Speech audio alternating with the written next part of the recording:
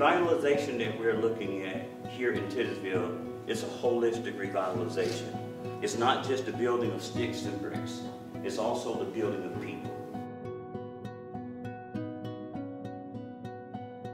561 dilapidated vacant tax-delinquent properties in North Titusville. We've drawn a line around the Greek streets. The Greek streets were some of the hardest hit streets as far as blight is concerned in this community. So we wanted to tackle there first. Our first initiative is 50 homes. We want to be 50 new homes.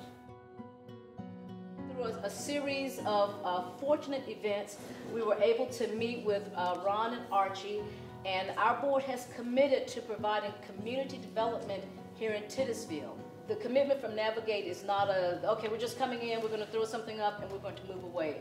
We're here for the long haul. And so our role would be to help facilitate the building of those 50 homes.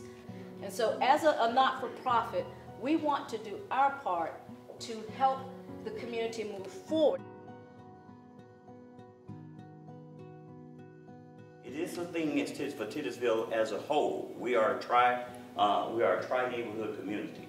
And so it is for the whole.